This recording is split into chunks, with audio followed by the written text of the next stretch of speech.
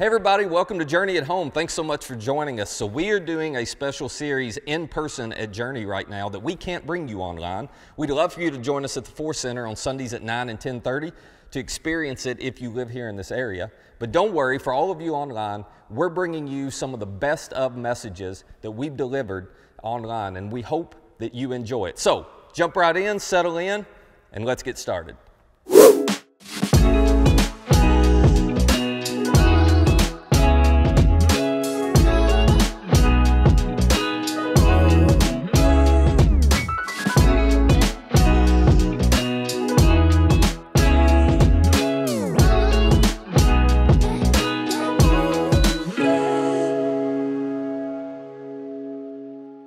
I should probably start this series by admitting that what we're going to be talking about for the next few episodes is a bit emotional for me, and by that I mean I get pretty passionate about this because obviously I care about the local church and I've chosen to invest my life in it and to invest my life in you, but I'm really frustrated by the fact that churches have such a negative reputation with most people, especially people who aren't in church.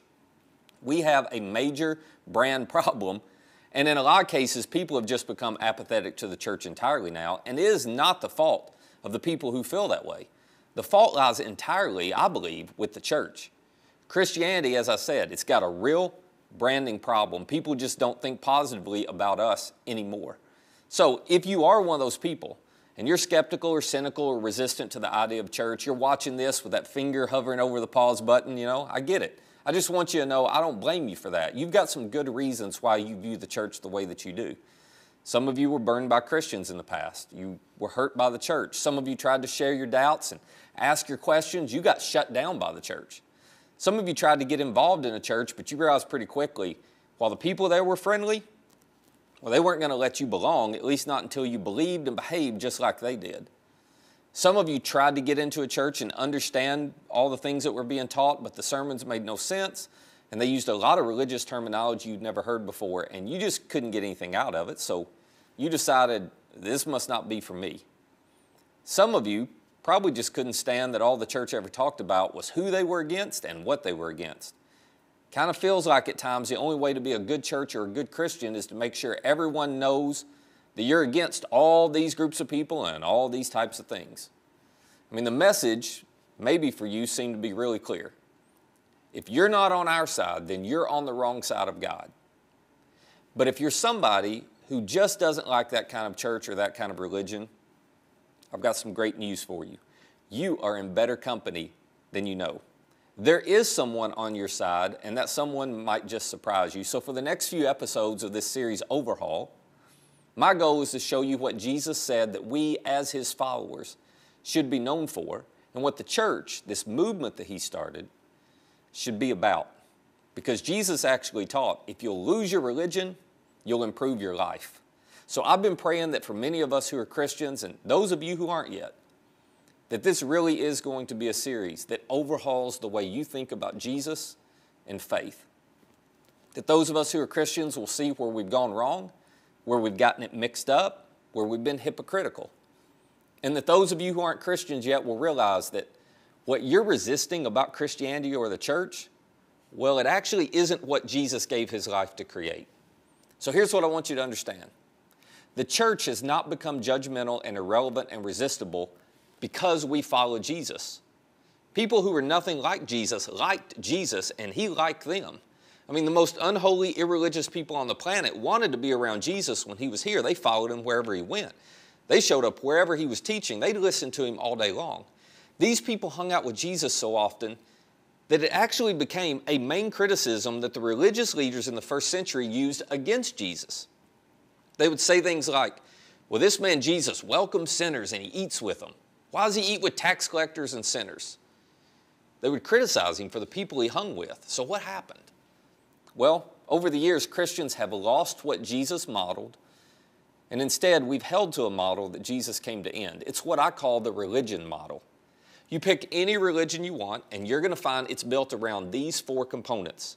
They're sacred places, sacred text, sacred men, and sincere followers.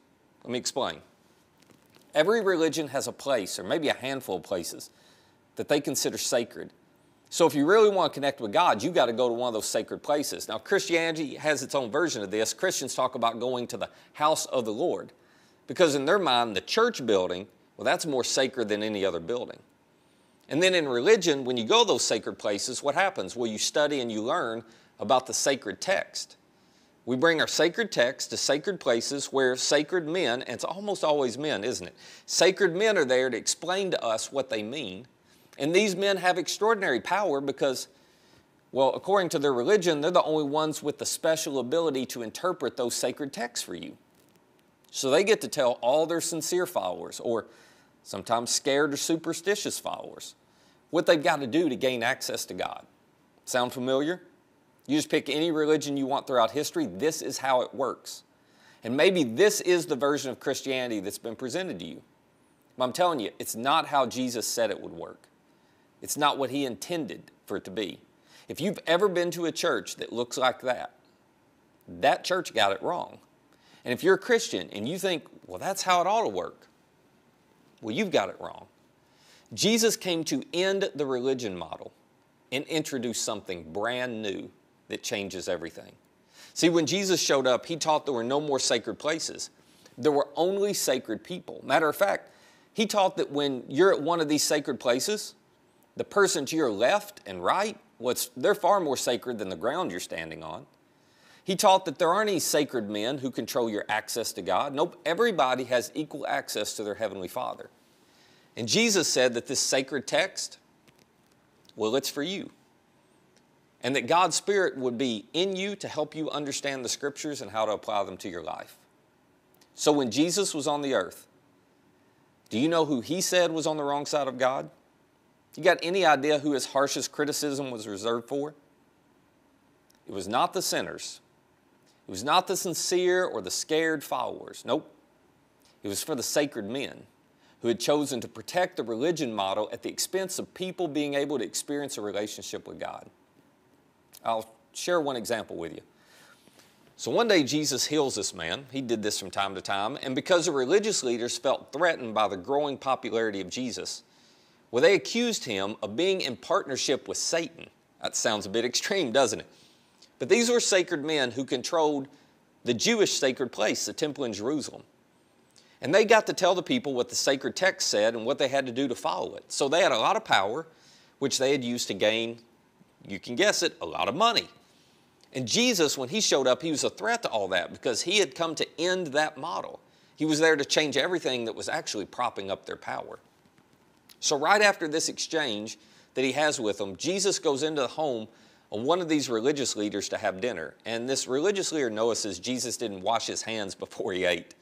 Now, what these religious leaders had done is they had taken what's good hygiene practice, wash your hands, and they had made it one of their 600 religious rules that determined whether you got access to God. So it's possible Jesus didn't wash his hands that day just to make the point that, hey, this is absurd. You know, this has nothing to do with your relationship with God. And then he looks at these religious leaders as they begin to confront him about what he had done. And he says this. He says, all right, now then, you Pharisees, you clean the outside of the cup and the dish, but inside you're full of greed and wickedness. Let me ask you, have you ever met someone who was all religious on the outside, but the closer you got to them, the less impressed you were? I mean, the closer you got to them, the better you knew them, you discovered they're so arrogant, judgmental, selfish, greedy, gossipy, you know? Well, this is what Jesus is describing. He's going, oh, okay, your religion model's got you looking all good on Sunday, but inside you're a mess. During the week, you're full of greed and wickedness. You don't have any character. You're just rotten to the core. And then he goes on and he says, you foolish people, did not the one who made the outside make the inside also? But now, as for what's inside you, be generous to the poor, and everything will be clean for you. To which I'm sure they must have thought, oh, okay, so this is how we get on the right side of God. We just need to give some money. That's the shortcut, you know, that's the secret. Okay, I'll give a little, then it'll all be good. To which Jesus says, no, no, no, you still don't get it.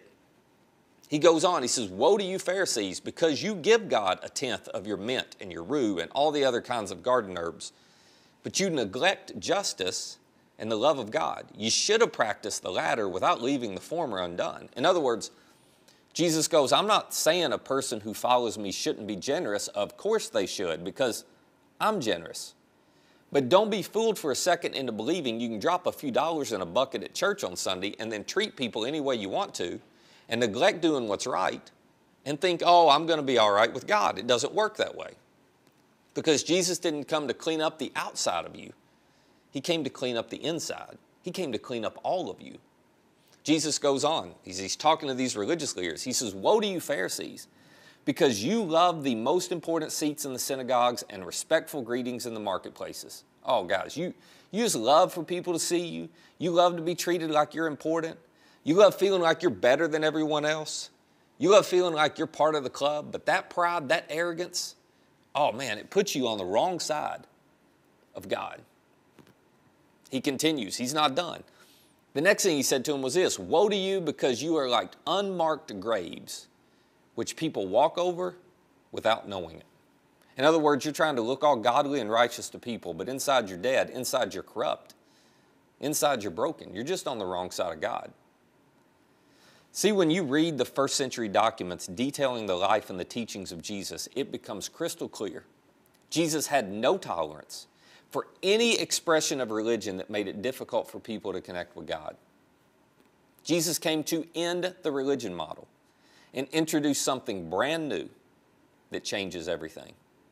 So, if you have been resisting God because you resisted religion and you assumed that they were one and the same, I've got some great news for you. Jesus resists the same religion you do. He introduced something brand new.